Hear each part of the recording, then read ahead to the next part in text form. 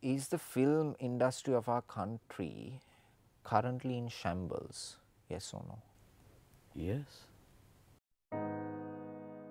Distributors want producers to do everything and they collect money and take 10%.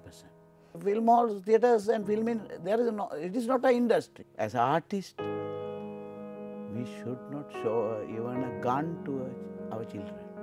You criticize Donald Trump and making movies. What a freedom they have. If we make good movies, people will go to theatres. Why is there a lack of female directors in Sri Lankan cinema?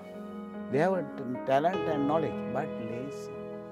If any person wants to become a movie maker, I suggest them not to watch movies through television, to go to the theatre and get the real, true experience.